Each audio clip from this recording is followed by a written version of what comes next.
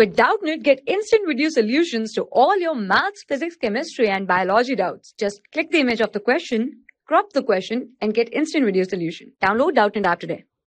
Hello everyone.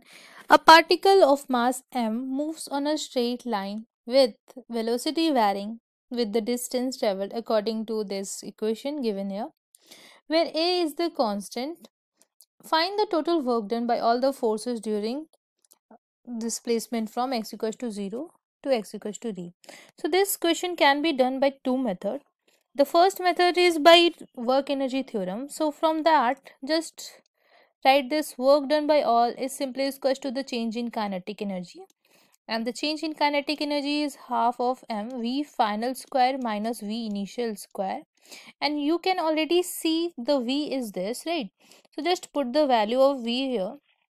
So you'll get a square x final minus a square x initial. So x initial is 0 here, right? So just put the value of x final and x initial here. You will get this change in kinetic energy, and this is the work done by all, right?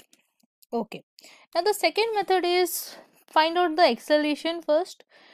So this is given here, so just square the term, you will get this, and if you differentiate both side, you will get a square.